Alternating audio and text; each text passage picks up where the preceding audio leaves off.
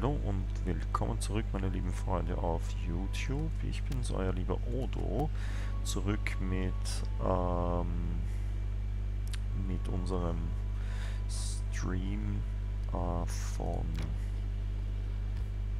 Pathfinder Kingmaker. Okay. Kobold Camp. Kobold Trail.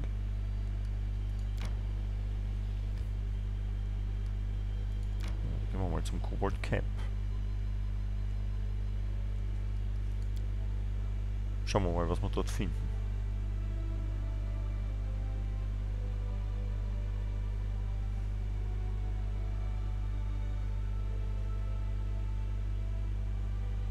Finden wir sicherlich diesen widerlichen Cartuccio. You see a gang of kobolds resting around a campfire. When they notice you, they jump up and start scuttling around, making a mess and bumping into each other. Okay, die sind betrunken. All the while muttering something in their hissing language. One kobold emerges from the swarming crowd. His scales are a touch lighter than those of his companions. Upon close inspection, he seems to be extremely old. His skin is dry and lifeless, and he clearly lost some of his scales long ago. There's something curious about this kobold. He seems to be calm, confident, and wise. Slurax, the old kobold hisses. The rest of the kobolds immediately calm down. Greetings, he says, addressing you and sticking out his hand.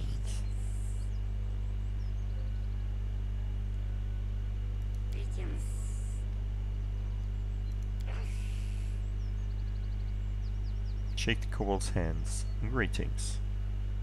Don't shake the kobold's hands. Yes, greetings to you as well. Naja, wir sind zivilisiert. Vielleicht werden das gute Untertanen. Die sind sicher evil. Evil Untertanen wollen wir. You shake the old kobold's hand. It's slimy and cold. He continues to stare, his eyes still yellow and emotionless. Kobolds humans love. Okay.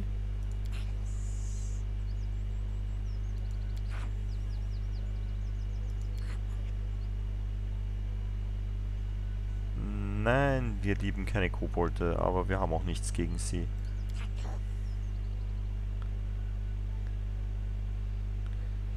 Okay. Sie wollen also, dass wir Tartuk suchen.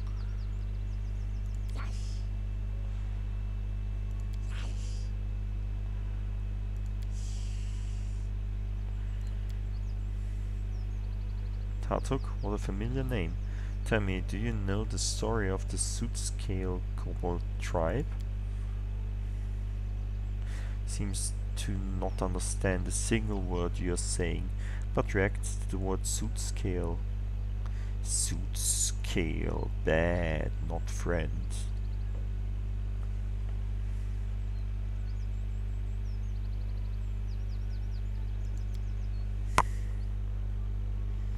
All the kobolds are staring at you, now blinking or movement among them. It's starting to get uncomfortable. Tartuk Trolls Love. Search Tartuk Kobold. Okay, also der Tartuk mag wohl die Trolle.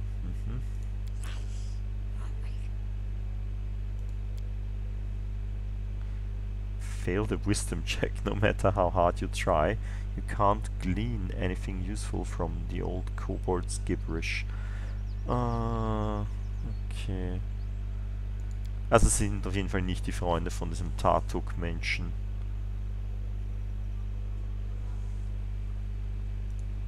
Was ich gut finde, weil den Tartuk-Menschen mag ich auch nicht. Auch wenn es ein Gnom ist, weil das ist ein Widerling. Hey, cool, sie lassen ihre Sachen zurück. Lass uns plündern. Rationen. Yay. Heilzauber. Yay.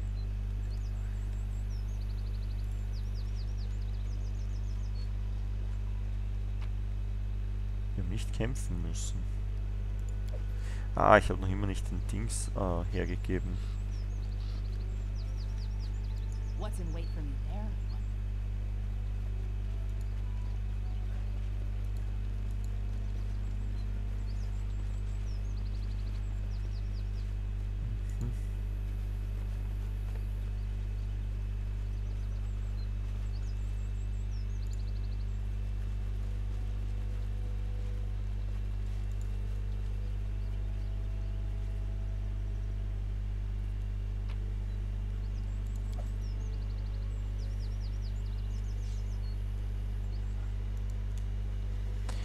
Okay. This requires your attention. Na schauen. Leider nichts Interessantes drinnen.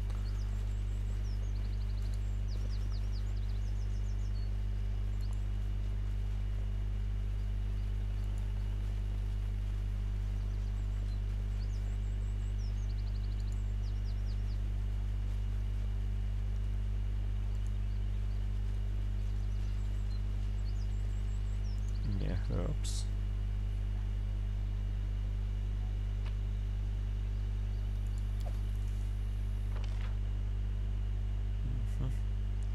Schaut nicht so aus, als würde es da noch Sachen geben.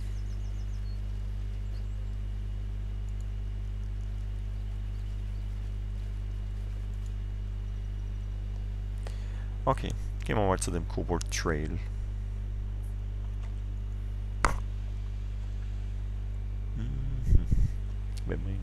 Wenn wir einen Weg dorthin finden, heißt's.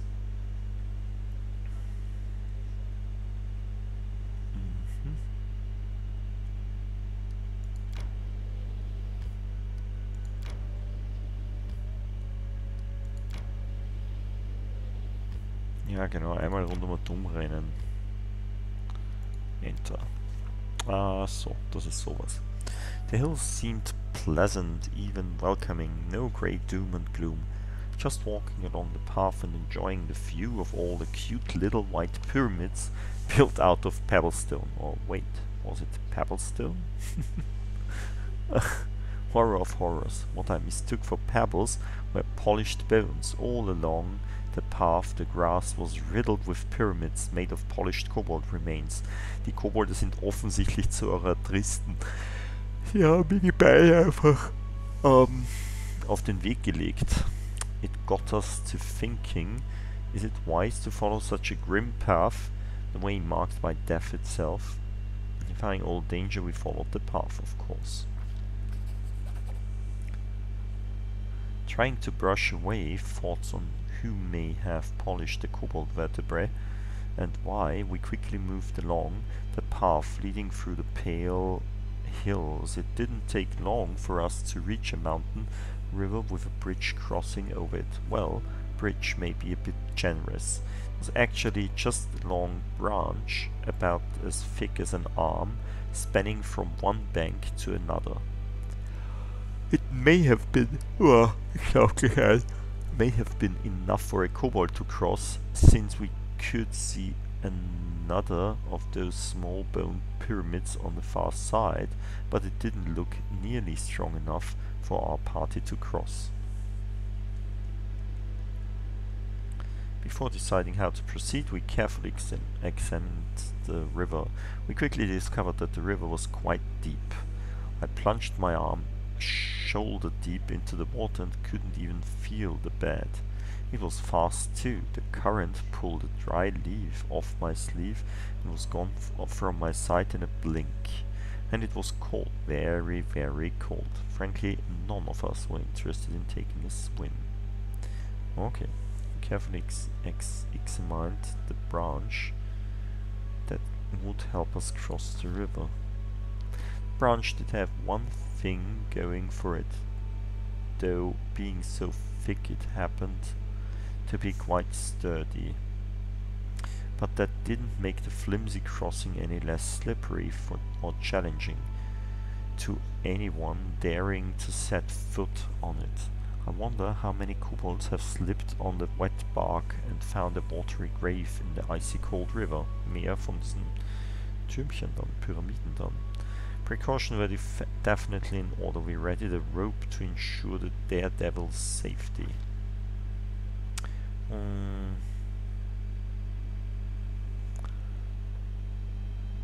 With the practiced motions of a seasoned adventurer, she pulled a length of rope out of the pack and prepared it to be tied around the waist of whoever would prove brave enough to step on the branch and attempt to cross the river. That would at least help reduce the risk of drowning.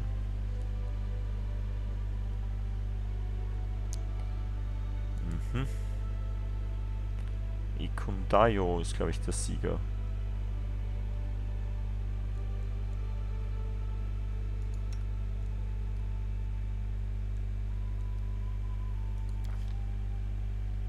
Ikundayo was unperturbed by the thin branch and the speeding current. After a deep breath, our volunteer set forth along the precarious crossing, one step then another. Few feet crossed with no trouble, and I started to think that maybe things would be fine. That's when the branch jerked and started to shake. It was rolling over with no time to think. All Ikundayo could do was jump to the other side. Mobility 15? Na, das passt, da haben wir ja gute Chancen.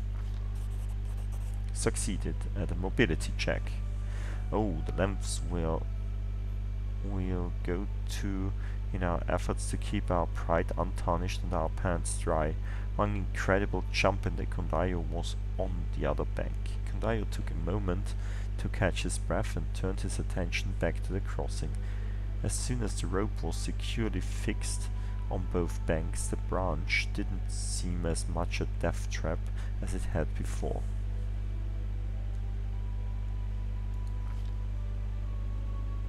Okay, schaut gut aus. One small pyramid made of polished kobold bones.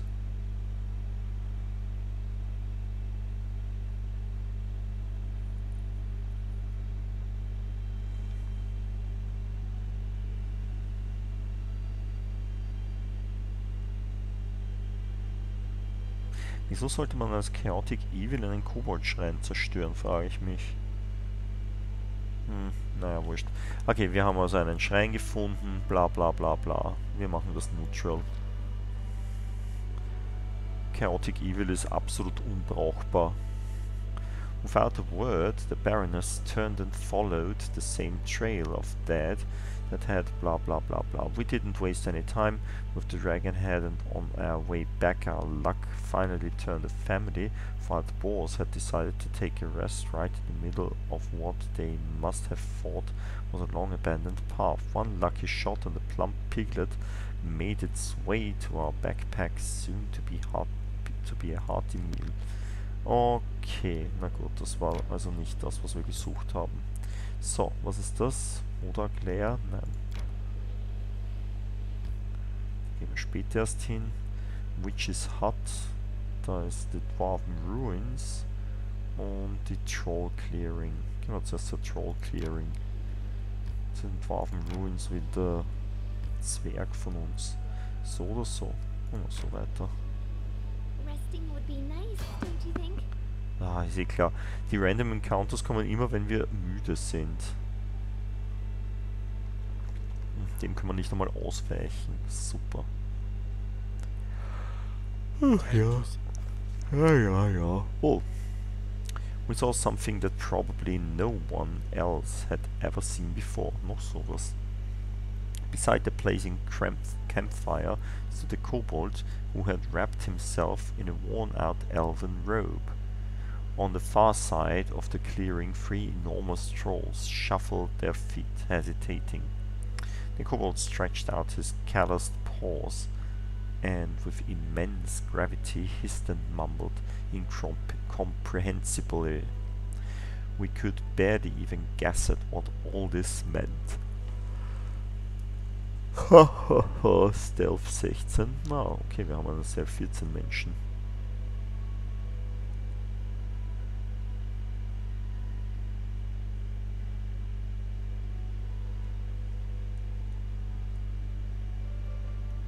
Das ist aber auch nicht schlecht. Aber da ist er trotzdem besser. Dann machen wir doch das glatt. Succeeded at a stealth check. Hiding behind the elm trees, we crept close enough to hear the mysterious kobolds mumbling. We tried translating their gibberish.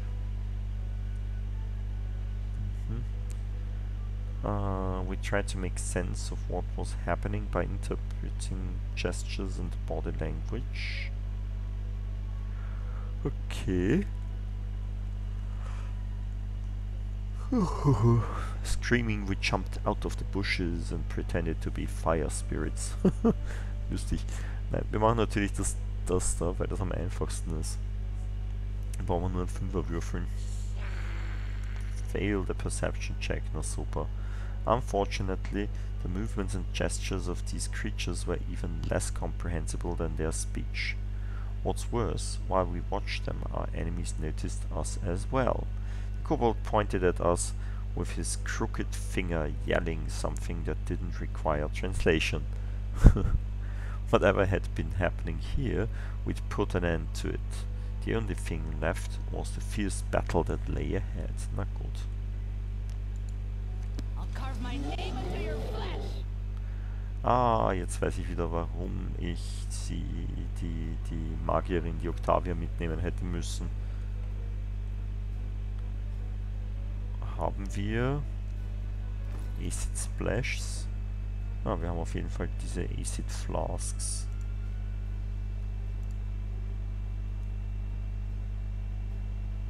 Wand of Vanish, Ear Piercing Screen, Acid Arrow.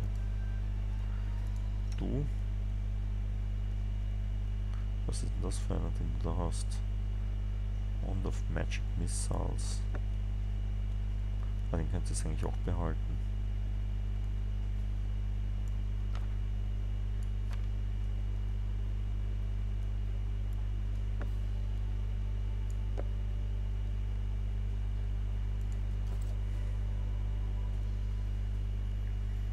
So, du machst als erstes mal das da auf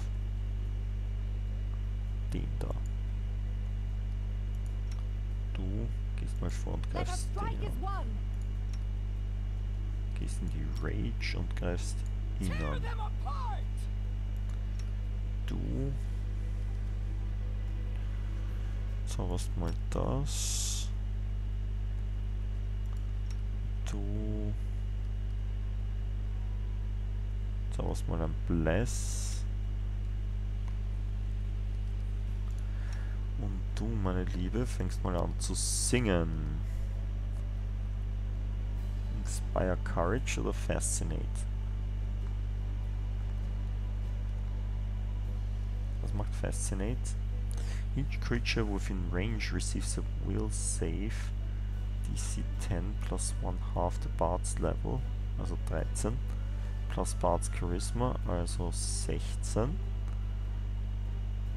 to negate the effects. If a creature's saving throw succeeds, the Bard cannot attempt to fascinate the creature again for 24 hours.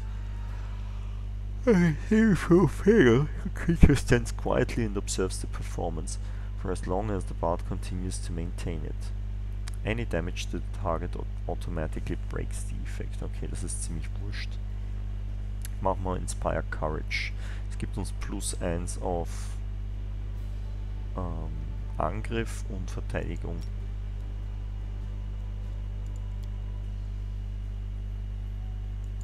Serves you right. Und du greifst den da noch an. I'm writing you out of our story. So, du Die, die, die! greifst ihn an.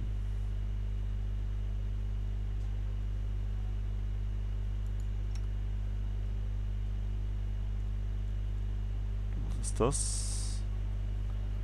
Heroism. Was macht Heroism nochmal?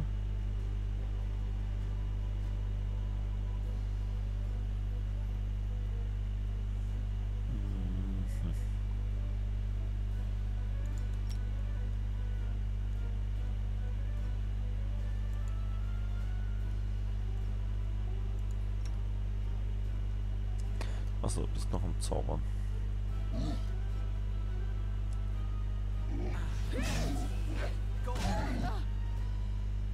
Autsch. Jetzt hör auf, die Amiri zu hauen.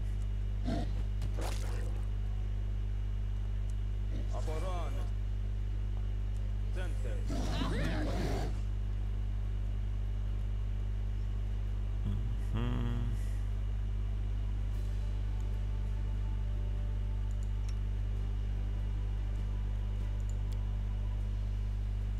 Warte mal, ihr Piercing Scream.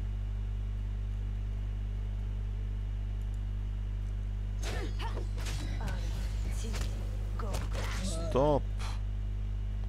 Du machst jetzt Bane.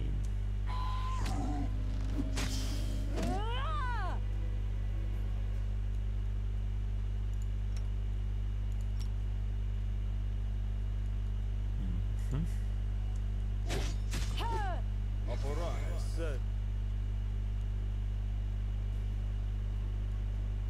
Okay, Lindsay.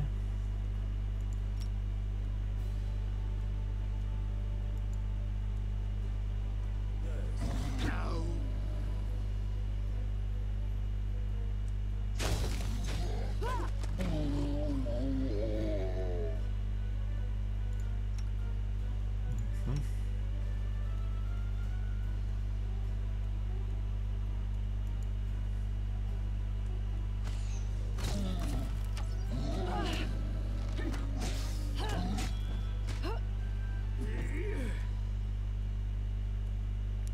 Uff. Harem. Ach, du kannst es bei weitem weniger als die anderen. Als der...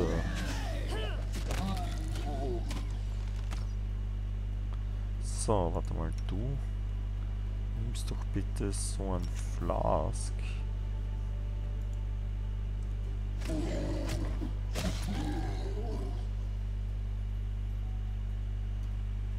Ah! Amiri mit ihrem Ding macht das auch. Die macht ja Acid Damage. Das ist ja cool. Stimmt.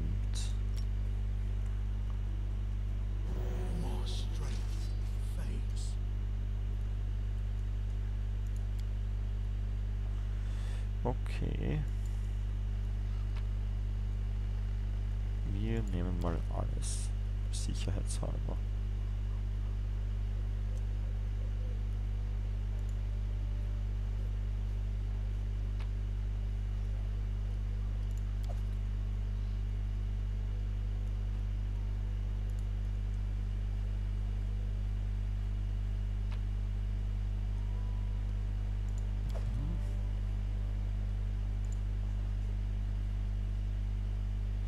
The bloody leftovers of a troll's dinner are scattered beside the rock.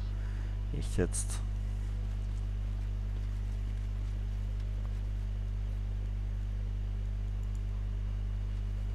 Mhm.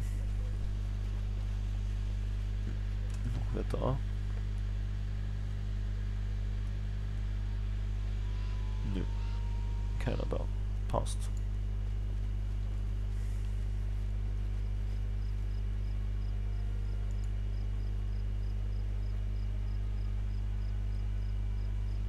Wir durchsuchen alles.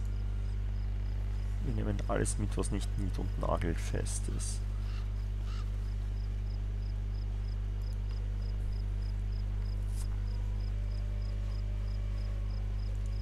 Mhm. Wie kommen wir hier wieder raus? Trail me.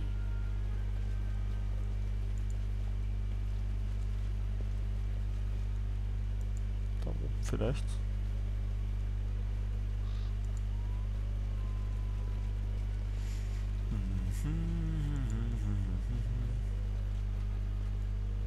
Ah, da ist der Ausgang. So. Das heißt, wir gehen jetzt mal schlafen mit den Typen. Und dann gehen wir weiter zu dem Trolldings.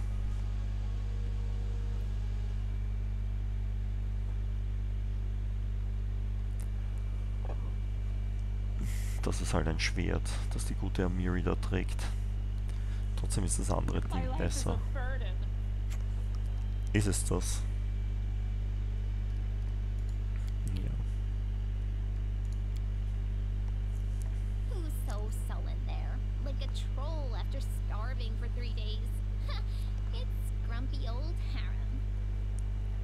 Alas, Lindsay, someone in this party of dreamers and make-believers must be mindful of the eternal.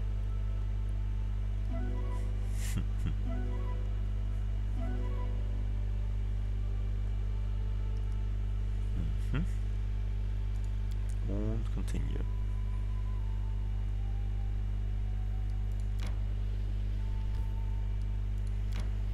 Und runter mit uns zur Troll Clearing. Ein Monster Den.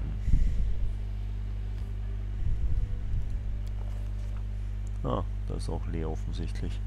The small glade showed signs of brutal troll feasts.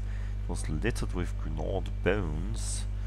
The ground was furrowed with marks from huge feet. The trees held gouges from sharp claws, and the ground had been adorned with the skulls of humans and animals, both old and new. Unfortunately, the troll's tracks vanished outside the glade, but we could tell that the trolls used this place often.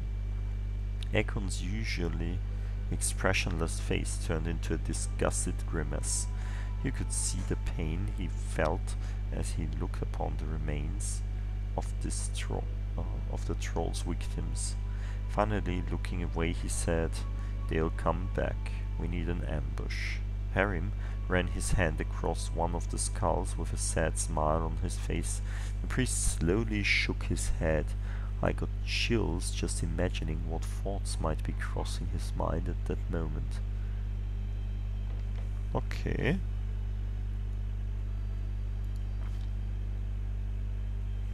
The trolls were really taking their time. The sun rose higher and higher, but we heard nothing from the woods but birdsong and buzzing of insects. Ekon froze, keeping his bow at the ready as he gazed into the woods. His eyes would focus every now and again on the remains hanging from the trees. His expression was one of strong determination. He would wait for the trolls, and he would kill them all. The fruitless waiting began to tire us out. Amiri killed time sharpening on already a razor-sharp blade. Okay, wir warten noch einmal. As the sun set, the glade was still empty. Darkness spread across the scraps of the troll's feast, and the grass began to fill with the dim lights of fireflies. Ekon flexed his muscles, tired of the long motionless wait. "I could be wrong," he said regretfully. "We may be waiting in vain."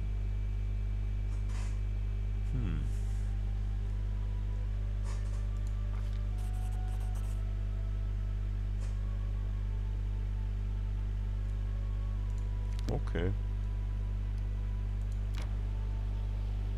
Oh ja, und wir sind wieder alle tired. Super, das habe ich gut gemacht.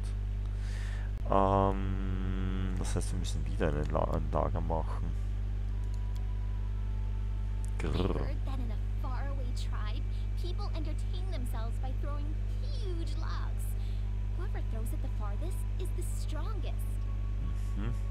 Throwing logs. Ha! What weaklings. The mammoth lords lift mammoths. I used to lift 2 at once.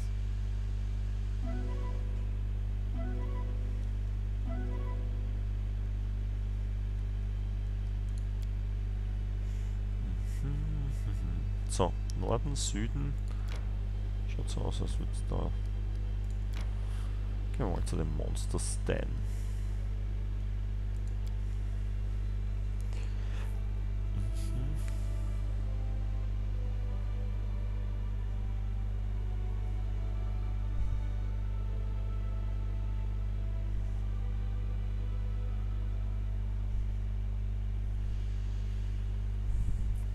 Ja, ist eh klar, da regnet es natürlich.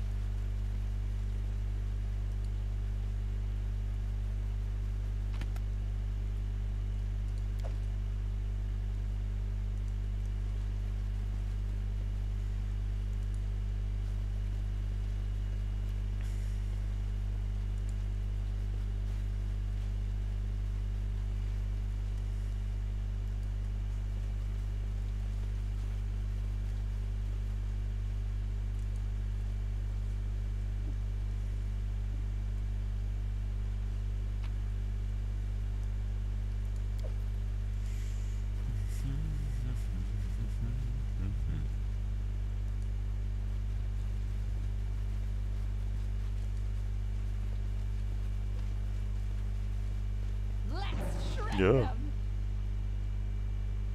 Ancient Wyvern.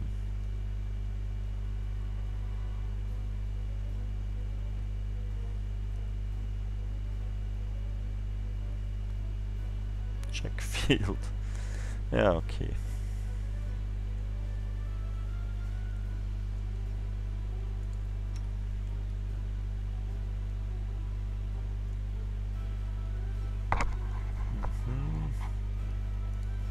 Du machst mal ein Bless. Du machst mal ein Singy Singy. Und dann machst du das.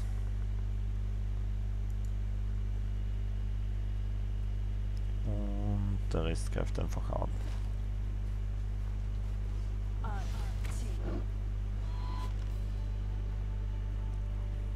Aha. Au. Arme Linse.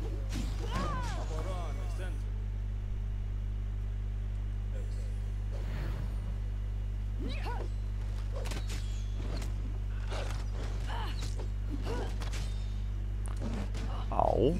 Schon wieder 4 Con minus. Was habt ihr bitte? Wyverns weinen für 25 Sekunden noch sehr was. Ob sie das überlebt? Das glaube ich wohl kaum.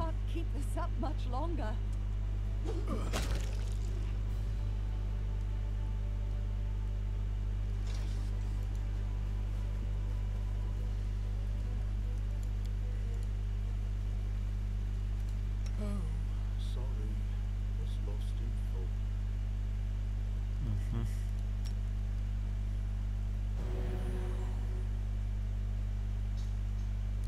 So, kannst du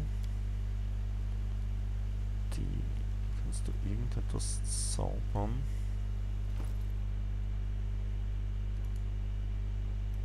Um Lindsay wieder zu heilen. Sie ist auf Konstitution 2. Minus 12, noch sehr was. Ich bin froh, dass sie insgesamt 14 hat.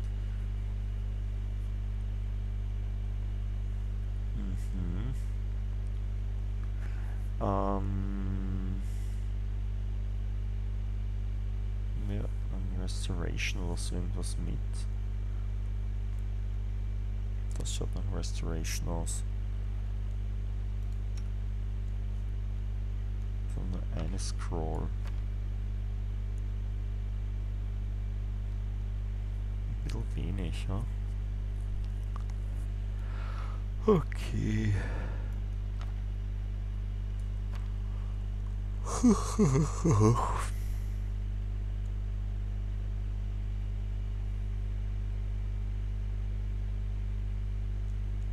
Ist das Hold Monster oder Hold Person?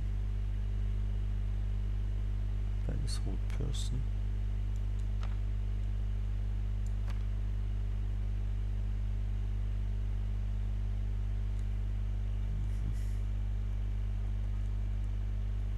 Ist das Remove Blindness?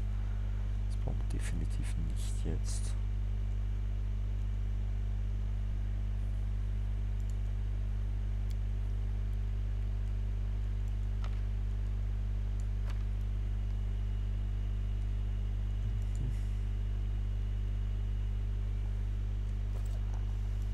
Notice awaits us.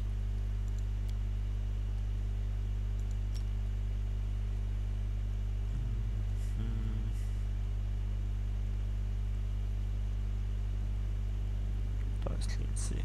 Ach.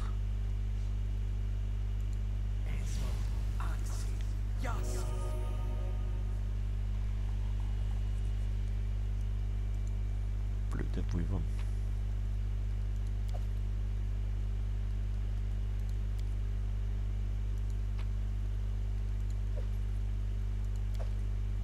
Gut so. Hast du verdient, dass du gehäutet wirst.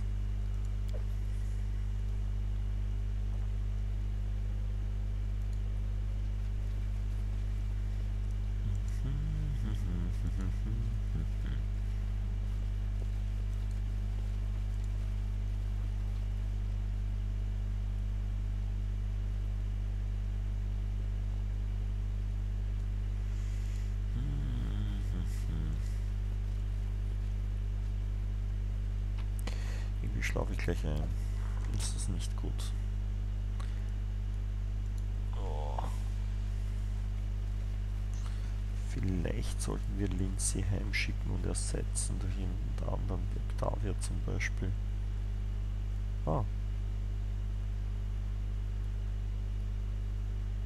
Okay.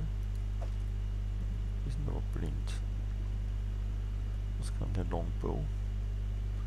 2 bis 9 Damage. Keep your eyes open.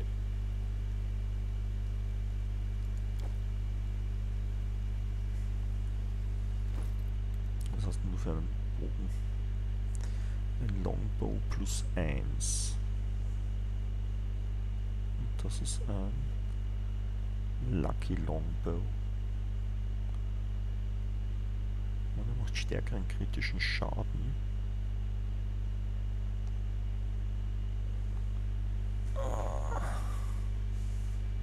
Und ich mache damit überhaupt mehr Schaden, weil es ein Composite-Langbogen ist.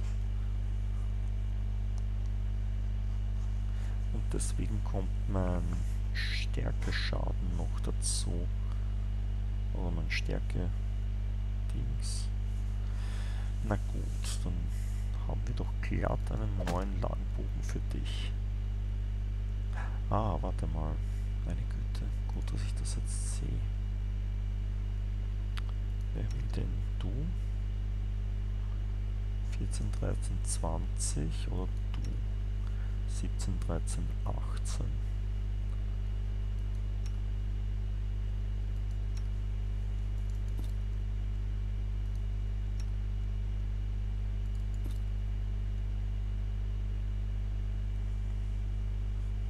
Da hältst du dann noch mehr aus. So, was ist das? Ein Cloak of Resistance plus 2.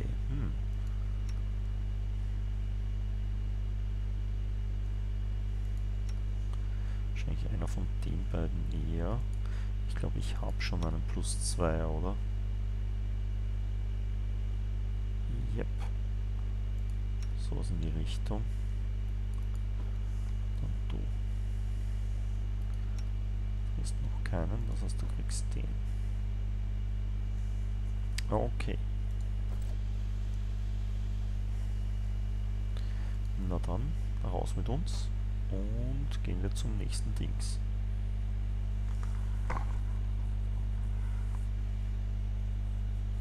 Ich überlege gerade, ob wir die Dings wirklich ersetzen sollen.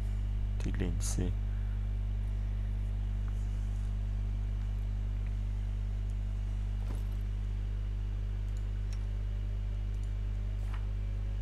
Wir sollten dir vor allem auch mehr Zaubersprüche geben.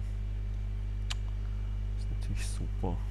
Remove Sickness, Unbreakable Heart, Summon Monsters 1, Cause Fear.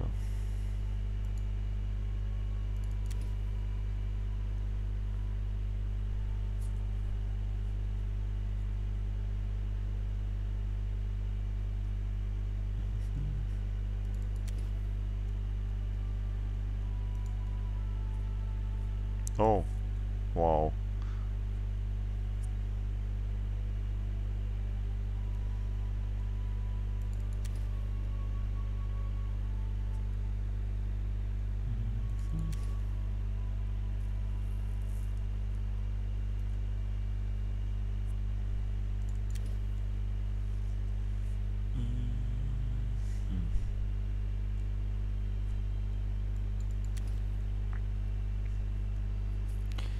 Gut, Strength vielleicht auch noch.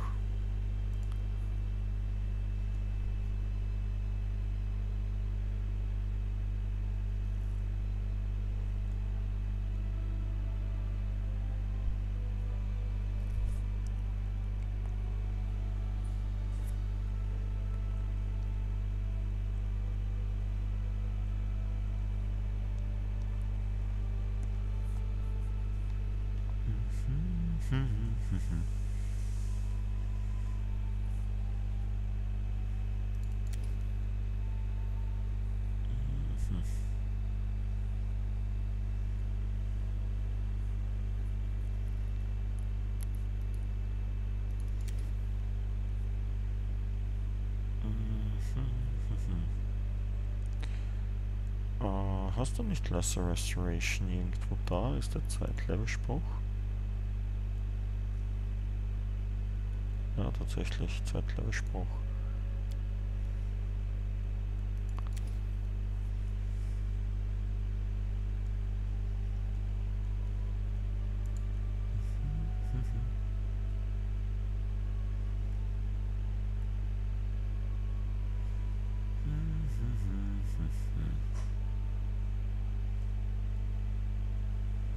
Searing Light klingt gut. Das macht Schaden, oder? Nehmen wir glatt. Animate Dead ist auch gut.